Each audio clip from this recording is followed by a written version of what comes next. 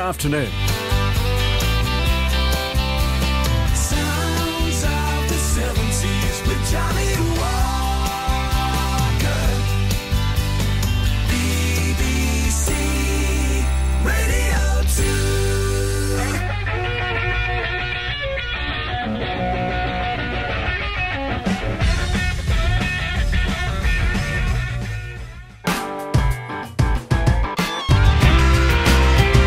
Peter Boyter from London chooses a record for Johnny's Jukebox. And we've got stories from This Week in Music. They include Pete Townsend, Aerosmith and Joe Cocker.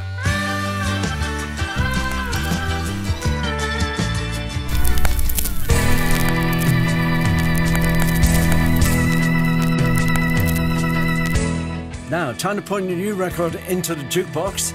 And we got a bit of a star coming up here, in a way.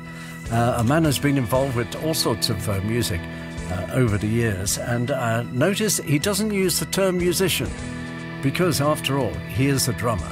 And he's full of energy. His name is Peter Boyter. Hiya, Peter. Hi, Johnny. Peter Boyter here. I'm currently celebrating 50 years as a music business professional, but I started out learning to play the drums by drumming along to the records playing on my red vinyl top Dansette record player in the coal cellar of my parents' home in Streatham, South London in the 1960s. By the 1970s, I found myself playing recording sessions with many of the seasoned session musicians of the time, such as Herbie Flowers and Alan Parker from Blue Mink, and guitarist Vic Flick, who'd played the iconic James Bond theme.